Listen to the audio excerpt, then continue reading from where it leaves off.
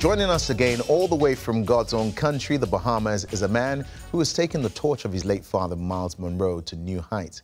His voice is raising a new generation of entrepreneurs through the MEL Conference and various global projects. Myles Munroe Jr., thank you for staying with us. My pleasure.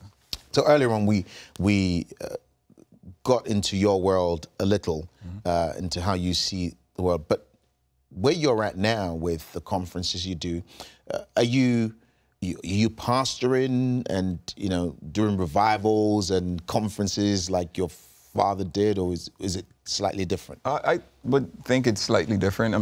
I don't consider myself a pastor, but I love speaking. I love motivating people. I love being a benchmark for people to want to aspire to be, because of the things that, you know, I've learned and experienced and I've been through. You know, I think I can be a help to a lot of other individuals, especially the younger generation.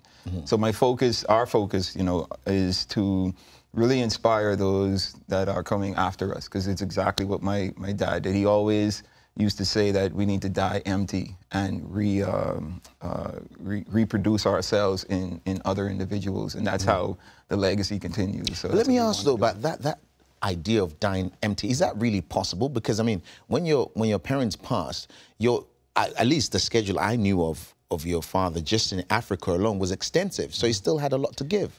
Yeah, I mean, I would think so, and I still do believe that, but like I said, we're not, you know, Jesus is Lord, He's the owner of it all, so I don't question what happened or if, you know, He was finished and whatnot. But I know that because of what He left behind, it's still affecting so many other people, and there's so much resources that we have that He has left, like the books that we still have, the teachings that He left behind.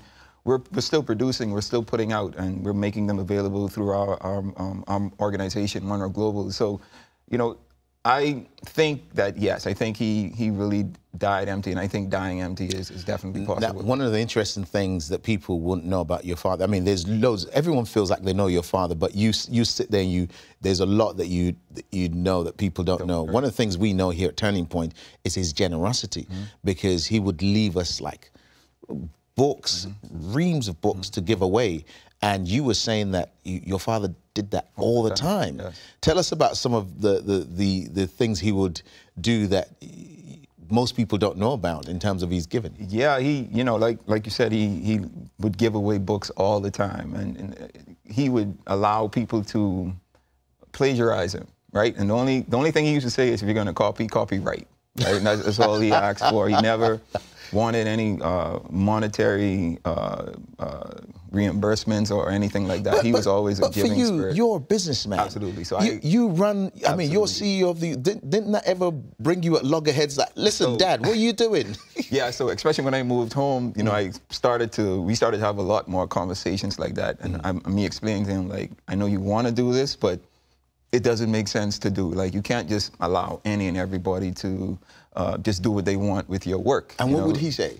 And he got to a point where he started to understand it. So we were starting to make some changes in how we did things, and you know, just getting things documented, as opposed to him just saying, yeah, you know, just do what you want and whatnot. So my business mind started to come into play, and I used to start to give him scenarios like, you know, think about it like this, or look at it this way, and you know, he started to understand that. Do you ever feel that the nervousness of speaking to, because your father's supposed to head of states at the drop of a pin. I know heads of countries who defer to him as counselor, as teacher. Do you ever feel nervous and inadequate to do that, because you've taken over the reins of the organization with your sister? Right. Or do you feel, yep, let's go? I'm never nervous, because the only thing that I speak about is what I know, right? I'm never trying to be my father, you know, because I can't. There's no way that I can fill his shoes. And he's always, he taught my sister and I that the best story that we can tell is our own, right? And I've learned and seen over the years that my story affects and impacts a lot of people the same way my dad did, right? But in my own way. So I'm always comfortable teaching or speaking on what I know and what I've learned and experienced over the years. And you know, the lessons that I've learned from him through the years have really helped me in articulating, you know, what I need to say, but in my own way. And that's what the MEL conference is about. You know, it's about everyone has a story, and no one can tell your story the way that you can, right? And from the perspective that you can tell it. So it's providing that platform for, you know, other people to understand and relate to the stories that everyone has developed in their personal life. Leadership is a painful thing, and you can speak of that personally. I mean, we're only familiar with the bit that's very public, the passing of your parents, you know, and beyond that, the others who were around them, who you had a relationship with. How do you deal with the pain? Have you stopped crying?